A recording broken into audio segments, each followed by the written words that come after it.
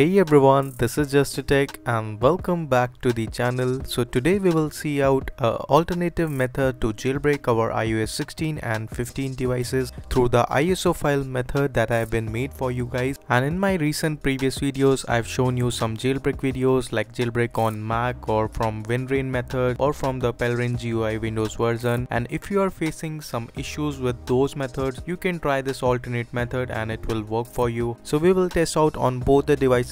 Like currently I have a iPhone 7 that is running on the iOS 15.7.8, that is the latest version for this device, and also I have a iPhone 8 that is running on the iOS 16.6 and that is also latest for those devices. So we will see that how we can jailbreak it on your Windows machine and we will see the full tutorial. And along with that, if you have a iPhone 6s, 6s Plus and iPhone SE first generation, some users reported that their jailbreak is not working on those devices. So we will see that how we can fix that issues on those particular devices. So now without further delays, let me just go to my computer screen and start this process. Alright, now the first thing you need to download the special customized ISO file that have been made for you guys. So to download that, you need to go to my blog and you will get the latest download links there, or you can check out the video's description link. You will also get the direct links there. And also if you guys want the exclusive fast updates, you can join me on my Telegram group or channel or other social media handle from this link. Now once you have downloaded the file, first you need to extract it. After that you will get this ISO file. Next you need to make the USB bootable with the help of a Rufus tool.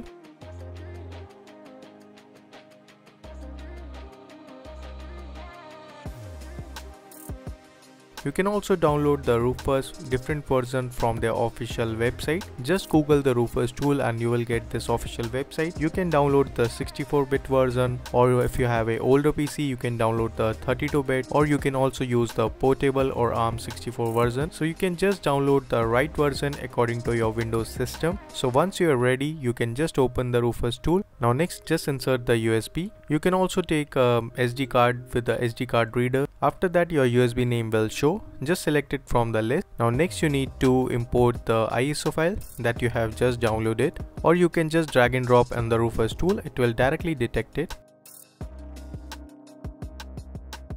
Now next you need to select the partition scheme of your system, whether you have a MBR or GPT. You can just select it according to that. This ISO file support both 32-bit or 64-bit Intel or AMD, and if you have a old BIOS it will work, and if you have a new UEFI mode it will also work. So you can just select the settings accordingly. Now after that just simply click on start and it will start the bootable process. And also make sure you connected the Wi-Fi before making the USB bootable, as they are sometimes it downloads some files and all the data on the USB will be removed. So make sure you back up the data before doing this.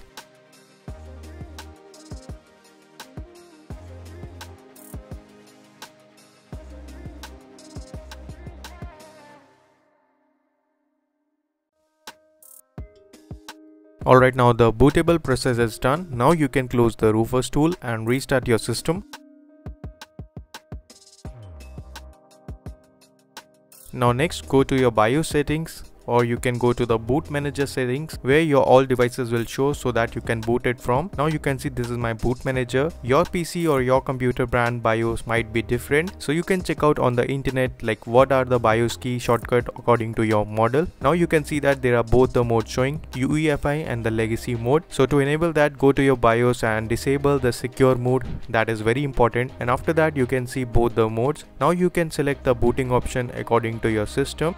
You just need to select your USB on the top of the booting order, and after that it will boot. This ISO file support both UEFI and the old legacy BIOS, so both will work. And make sure that the secure boot is disabled. After that only it will boot. So now let me just select it. This is the UEFI mode for the new PC, so you can try to boot it from. Now here wait for 5 seconds and it will automatically load the PaleRa1n jailbreak. Now here is the interface of the PaleRa1n plus the CheckRa1n PongoOS jailbreak for iOS 15 and 16 Windows version through the CLI method. Now this is the UEFI mode. If you have a older PC that having the legacy BIOS, you can also boot it from. Just let me show you. First I will just quit the terminal and type the reboot and hit on enter.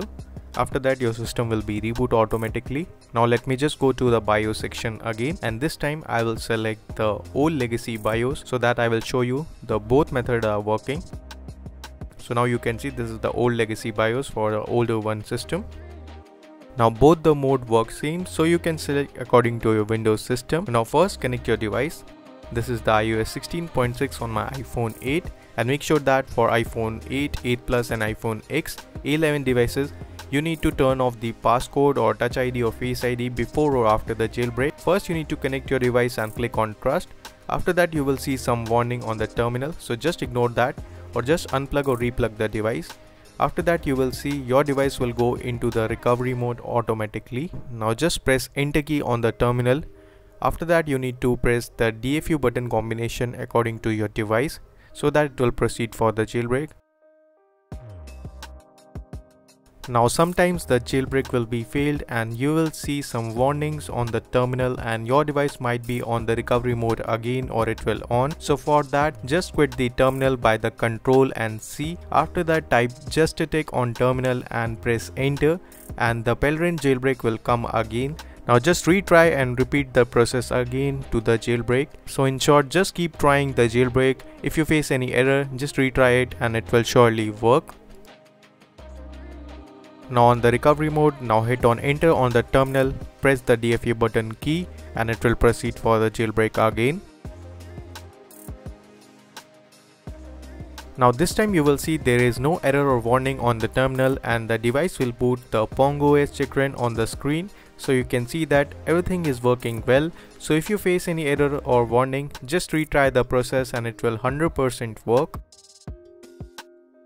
Now the device is on again and wait for the PaleRa1n loader to appear on the home screen. Sometime it will take 1 or 2 minutes to appear. Make sure you connect it with the Wi-Fi and just wait for the PaleRa1n icon. So now you can see it's here.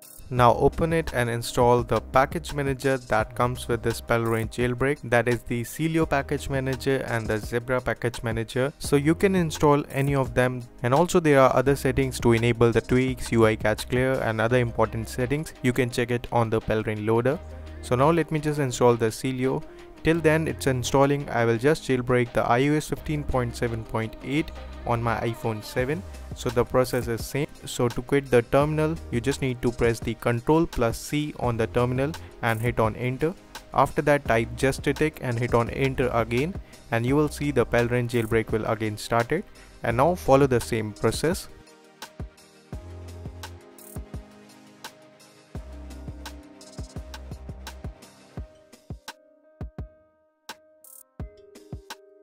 And if it's failed for the first attempt and you will see some warning on the terminal, just reconnect it and retry the process.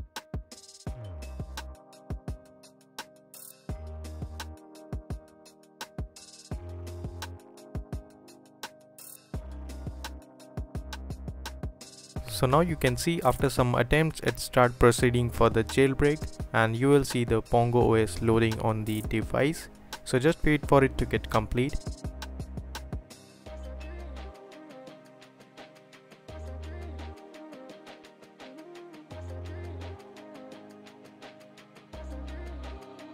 Now you can see the jailbreak is done. Open the PaleRa1n loader and install Celio or Zebra, and also after installation it will ask you to set the root password. You can set any password you want. I'm just typing the sudo and confirm it. After that you will see the Celio on your home screen. Open it, update all the required libraries and package, and now you are ready to use the jailbreak.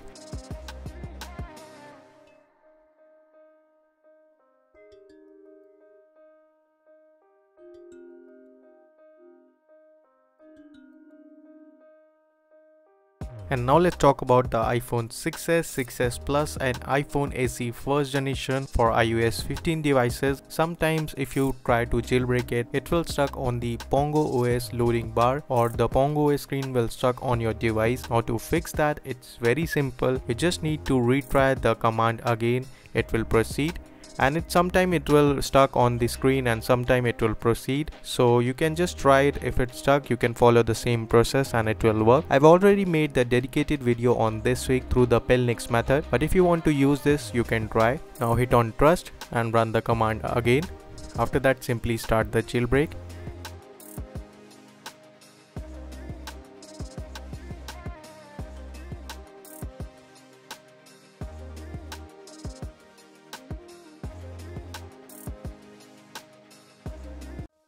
Now at this point, for some user it will stuck here and for some user it will proceed. So if it's stuck here, just Ctrl C on the terminal. It will quit the terminal, type the Justatech and hit on enter. It will just retry the command again and your device will go to the booting stage. So this is a simple fix if you have these kind of devices.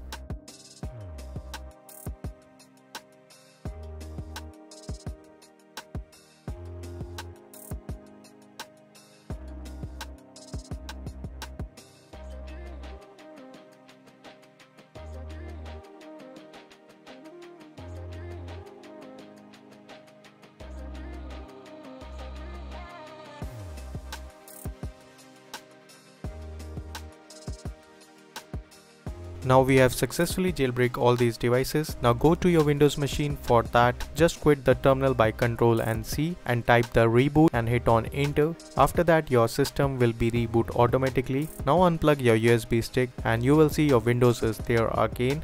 So that is how you can jailbreak the latest iOS 16.6 and 15.7.8 from iPhone 6s to iPhone X and other corresponding iPad model that support the Checkm8 exploit. So you can also try the same process if you face any errors in other jailbreak. This will surely work for you. So that's all for this video. I hope you gain some knowledge and enjoying my content. So just hit the like button, and if you're new here, subscribe to the channel for more cool updates. I will see you in another one. So till then, goodbye, take care and peace out.